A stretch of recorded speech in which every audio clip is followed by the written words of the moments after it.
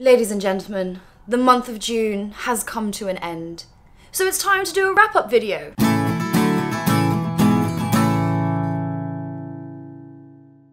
Ah yes, we love a good wrap-up video.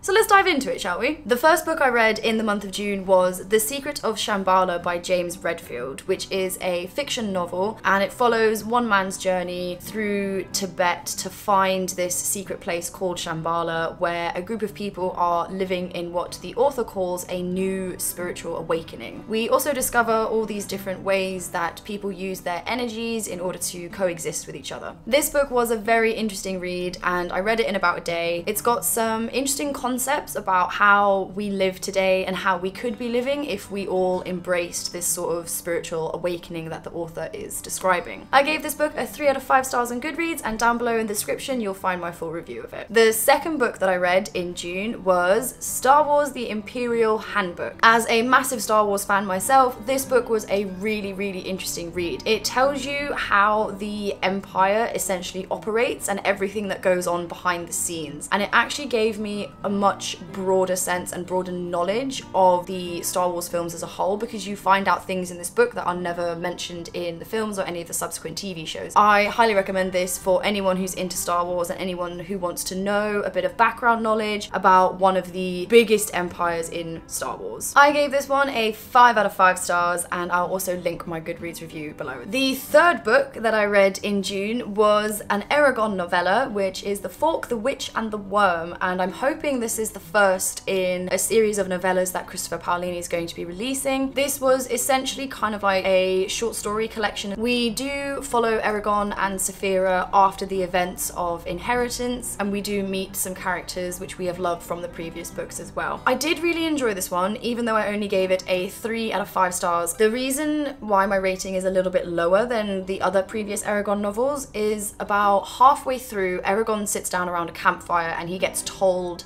this story by one of the people that he's sitting with, and this story goes on and on and on and on and on and on, and it does kind of drag a little bit because I'm not reading about Eragon, I'm reading a story about a character that I have never met before, and it's just being told through the eyes of this person telling the story around the campfire. It is still an interesting story, but I would have preferred if we could have a bit more information about Eragon and Saphira's life after the events of Inheritance, but I still highly recommend this for anyone who is an Eragon fan or just a Christopher Paolini fan in general, because he does have a new novel coming out soon, and I believe it's called To Sleep in a Sea of Stars. The fourth book I read in June, which is probably one of my all-time favorites at the moment, would be The World of Ice and Fire by George R.R. Martin. This book very much makes up for the disaster that was the last season of Game of Thrones. What you learn in this book is you learn the history of Westeros way before the show even starts. So you get Aegon the Conqueror's story, how his sisters came over, conquered the 7 kingdoms, and united them all under the Iron Throne, essentially. It gives you a bit of background on Dorne as well, because I believe in the series that Dorne wasn't explored as much as it could have been, but this book definitely does explore it. So if you want to know more about Dorne or anything to do with Westeros, highly recommend it. It also takes you across the Narrow Sea to Essos and gives you loads of information about how the free cities of Essos were established, the different wars that they themselves have gone through, and a little bit of information about lesser places that have been mentioned in the show but were never fully explored. So for example, towards the end of the book, it gives you the history of Ashai by the Shadow, and it tells you little bits about that particular area of Essos and why it's called Ashai by the Shadow. It was a really good read, this one. I thoroughly enjoyed it. It was engaging. Even though it's not necessarily like a novel or a story, it's more of like a history book, it was still a really good read, and I gave this one a 5 out of 5 stars. Next, we do have some honourable mentions, and I'm calling them honourable mentions because I haven't actually finished them yet, but I did start them in the month of June. And the first one of those would be The Priory of the Orange Tree by Samantha Shannon. This was part of my June TBR, but towards the end of June I actually went back to work, and I've started working like 45 hours a week now, so it's been a bit difficult to get through this one while I've been working so much. However, despite not finishing this book yet, I am absolutely in love with it, and Samantha Shannon is slowly crawling her way to the top of my favorite authors list of all time. I've never read a book quite like this. The thing that made me want to read this book was the cover. I mean, it's got a dragon on it. I'm gonna read it, obviously. This story has a female-female romance, which I've just come into, and I'm just here at the moment, and I'm absolutely loving it. We've got dragons, hard magic rules, a complete history of this world that we are in, and the world building in this book. Wow. I was quite shocked and blown away when I first started reading it, just because of the way Samantha Shannon is constructing the world right from page 1, and the way she introduces all the different characters that we follow. So I am hoping to get this one finished soon, because I'm just in love with it, really, and this is definitely going to make an appearance in a video that I do have planned, which is 5 standalone novels that I would absolutely love to make screen adaptations for, and this one is definitely on the top of that list. The second honorable mention I have is The Poppy War by R.F. Kwan. This book I actually started to do a buddy read with a very good friend of mine, Andrew Marke, who is also one of the actresses in the latest film that I've just done as well. So it's really nice that we have this working relationship of director to actress, as well as we can buddy read books together. Andrew Marke actually suggested that we read this one, and I'm very, very glad that she did. If you have any knowledge of the Yellow Emperor from Chinese mythology, this book very much plays on that mythology and kind of turns it into a real thing. I haven't been enjoying it as much as I thought I would, and I think that's mainly because I don't actually like any of the characters in this book, but I do find the story really, really interesting, and the world itself is really interesting, because I haven't come across a book quite like this before. I know that this is also the first in a series. There's 2 more to come out, which I think the Dragon Republic is the second one, and I'm not sure what the third one is, and I will probably be buddy reading the second and third ones with Andrew Marke as well. This month I also managed to get some manga read as well, which I've been loving, because it's been too long since I actually read some manga. And the manga that I started with was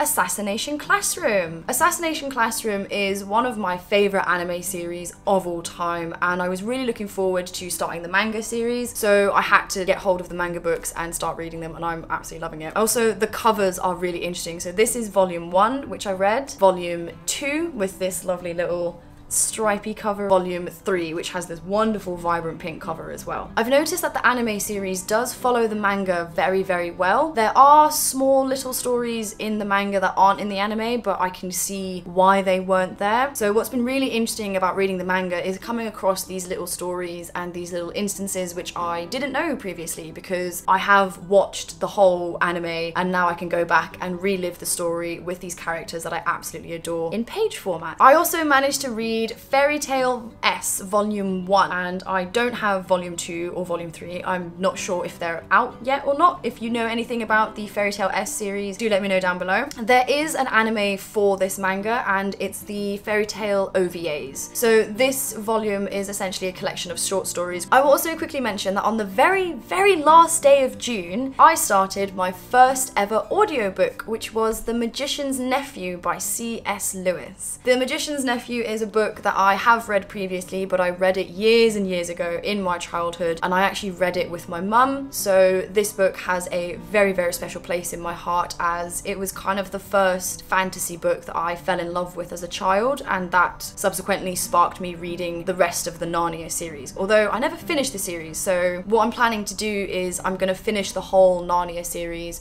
on audiobook, because yeah, I'm really enjoying this audiobook so far. I never thought that I would enjoy audiobooks, because I was always one of those people that was very much like, audiobooks aren't real reading because you're listening to them, not reading. This audiobook has completely changed my mind. I downloaded Audible to do it, and thank God I got like 2 free credits so I can get The Magician's Nephew and the first Narnia book as well. And that's it, ladies and gentlemen. Those were all the books that I read / started in the month of June. Stay safe, everybody, and I will catch you in my next one. Bye!